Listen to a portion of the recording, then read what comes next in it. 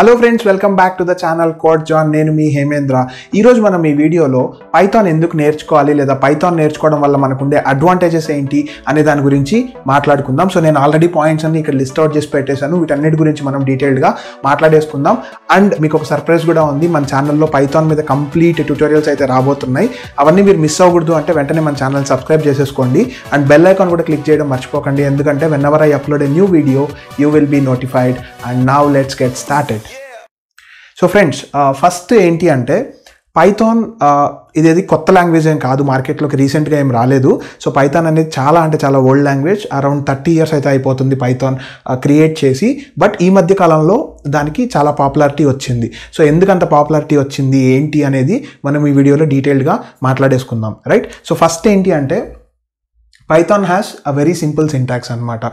So మనం ఏదైనా programming language నేర్చుకునేటప్పుడు దాని సింటాక్సెస్ కానీ కొంచెం కష్టంగా ఉంటే మనకి నేర్చుకునేటప్పుడు కొంచెం ఇబ్బంది అయితే వస్తూ ఉంటుంది. అలా కాకుండా పైథాన్లో ఏంటంటే చాలా సింపుల్గా ఉంటాయి అన్నమాట. సింటాక్సెస్ మనం రాసే విధానం అంతా సింపుల్గా ఉంటుంది.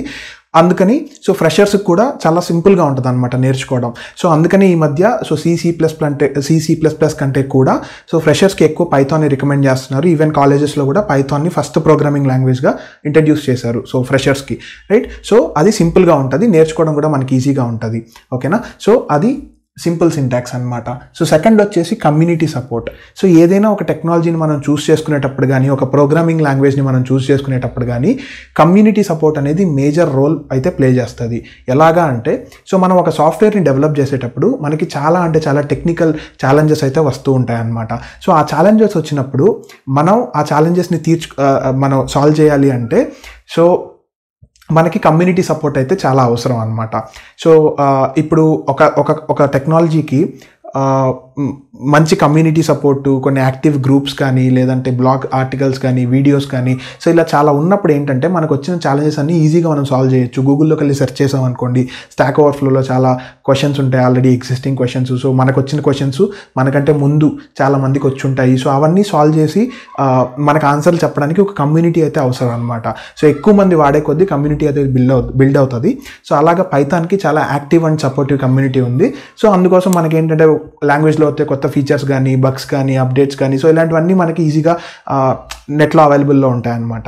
సో ఏదైనా ఒక లాంగ్వేజ్ చూస్ చేసుకునేటప్పుడు దాని కమ్యూనిటీ సపోర్ట్ కూడా మనం కన్సిడర్ చేసుకొని చూస్ చేసుకుంటే we will have a very big advantage అనమాట. సో అది మన సెకండ్ పాయింట్. సో థర్డ్ వచ్చేసి డైవర్స్ అప్లికేషన్స్. సో మనం పైథాన్ని యూస్ చేసేసి డైవర్సిఫైడ్ అప్లికేషన్స్ డెవలప్ చేయొచ్చు అనమాట. So it is not only confined to a single domain అనమాట. So we can use it in lot of domains. So వాటి గురించి మనం డీటెయిల్డ్గా డిస్కస్ చేసుకుందాం, ఓకేనా? సో పైథాన్ని యూజ్ చేసి ఒకవేళ మీరు వెబ్ డెవలప్మెంట్ చేయాలి అనుకుంటే, రైట్? సో మనకి ఆల్రెడీ ఫ్రేమ్వర్క్స్ ఉన్నాయి, జాంగో, ఫ్లాస్క్, వెబ్2పై. సో ఇలాంటి ఫ్రేమ్వర్క్స్ అయితే ఆల్రెడీ ఉన్నాయన్నమాట. వీటిని యూజ్ చేసుకొని మనం వెబ్ డెవలప్మెంట్ ఈజీగా చేసేయచ్చు, రైట్? సో ఇవన్నీ popular frameworks for web development. So మీరు వెబ్ డెవలప్మెంట్ కాదు, so if you wanted to get in to data science, machine learning, artificial intelligence, so ఇలాంటి వాటిల్లోకి మీరు వెళ్ళాలి అనుకుంటే వాటిల్లో కూడా Python has very huge popularity and Python has a lot of existing libraries అనమాట. So ఇలాంటి libraries ఓపెన్సివి కానీ, పాండాస్ కానీ, నంపై కానీ, మ్యాట్ప్లాట్లిబ్ కానీ సో ఇలాంటివన్నీ మనం పైథాన్లో యూస్ చేసే వాళ్ళు ఈ లైబ్రరీస్ డెవలప్ చేశారు. ఇవి కాకుండా ఇంకా హండ్రెడ్స్ ఆఫ్ లైబ్రరీస్ అయితే మనకి ఉన్నాయి. సో ఈ డొమైన్స్లో మన డెవలప్మెంట్ని లేదా మన ప్రొడక్టివిటీని ఇంక్రీజ్ చేయడానికి ఇవి ఉన్నాయన్నమాట. సో పైథాన్ నేర్చుకుంటే it will be a very big advantage if you are in to these domains, ఓకేనా? సో అలా కాకుండా if you wanted to become a game developer, so మీరు గేమ్స్ డెవలప్ చేయాలి, వీడియో గేమ్స్ అలాంటివన్నీ. సో అప్పుడు మీకు ఏంటంటే పైగేమ్ అని ఒక లైబ్రరీ ఉంది. సో దీన్ని యూస్ చేసుకొని, ఇది ఒక ప్లాట్ఫామ్ టైప్ అనమాట, దీన్ని యూస్ చేసుకొని we can build video games in Python. So Python నేర్చుకోవడం వల్ల మీరు గేమ్స్ కూడా డెవలప్ చేసేయచ్చు.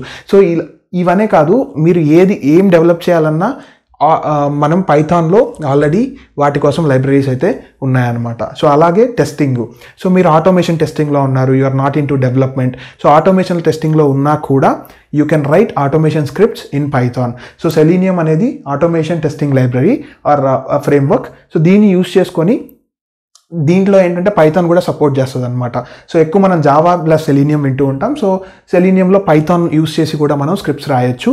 So it is also getting popularity, right? So desktop apps, మనం పైథాన్ యూస్ చేసి డెస్క్టాప్ యాప్స్ కూడా మనం తయారు చేయొచ్చు అనమాట. సో దానికోసం మనకి టీకింటర్ ఉంది. సో టీకింటర్ని యూస్ చేసి డెస్క్టాప్ అప్లికేషన్స్ కూడా మనం పైథాన్లో డెవలప్ చేయొచ్చు.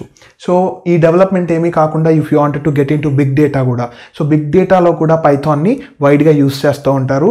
సో మీరు పైడూపు, స్పార్క్, డాస్క్ ఇలాంటి వాటన్నిటిలో పైథాన్ యూస్ చేసి కోడ్ రాస్తారు, లేదా పైథాన్ యూస్ చేసి మ్యాప్ రెడ్యూస్ అప్లికేషన్స్ అన్ని డెవలప్ చేస్తూ ఉంటారు. సో జావాలో అయితే మీరు హడూప్ వింటారు కదా, సో అట్లా పైథాన్లో పైడూప్ అనమాట. సో వీటిని యూస్ చేసుకొని మీరు బిగ్ డేటాలో కూడా ఎంటర్ అవ్వచ్చు. సో పైథాన్ అనే ఒక సింపుల్ ప్రోగ్రామింగ్ లాంగ్వేజ్ నేర్చుకోవడం వల్ల we have lot of paths. So మీరు ఏ పాత్లో అయినా ఈజీగా వెళ్ళిపోవచ్చు. సో ఒకవేళ మీరు బిగినర్ అయితే సో పైథాన్తో స్టార్ట్ చేయండి. తర్వాత మీరు ఎటు వెళ్ళాలి అనుకునేది you can always decide it very easily అనమాట. Because you have lot of paths, you can choose any one of them. So అలా కాకుండా if you are an experienced professional are మీరు ఆల్రెడీ కోడింగ్ వచ్చు, if you are in to any other programming language, then give it a try to Python, right? Because మీరు ఇండస్ట్రీలో ఉండే కొత్త technologies కానీ popular technologies కానీ మనం నేర్చుకుంటూ ఉండాలి.